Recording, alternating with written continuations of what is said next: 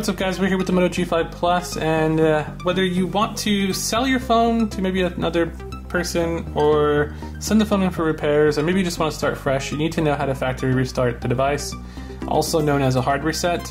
And it's pretty easy to do. All you do is go into your settings, scroll down to backup and reset. You're going to tap on the bottom here, factory data reset.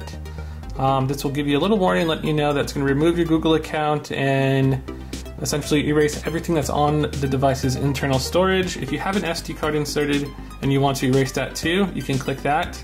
If you don't and you just want to leave that alone and just, completely factory reset the phone itself, don't check it. And then you're going to click the reset phone here.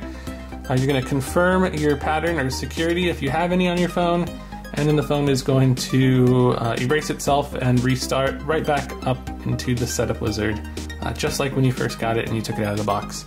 So that's how you factory reset or hard reset on the Moto G5 Plus.